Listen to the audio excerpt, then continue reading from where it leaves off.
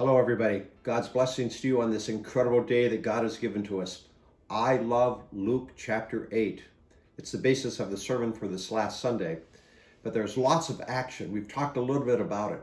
There's like a story and then another story that's sort of intertwined.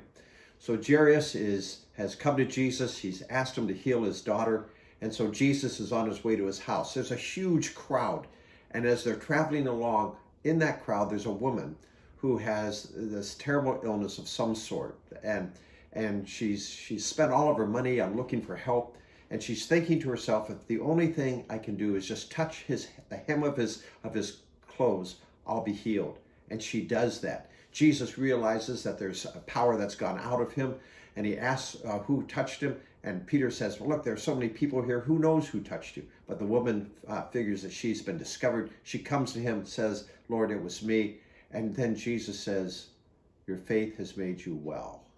Can you just imagine how her life has changed from before to after?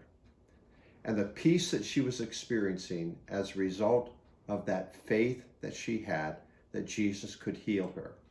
I wonder what we might be missing ourselves in terms of peace if we would just trust that God is going to take care of everything. Let's pray. Father, help us to trust in you always, and then there will be a peace that passes all understanding. We pray that in Jesus' name. Amen. We'll see you tomorrow, everybody.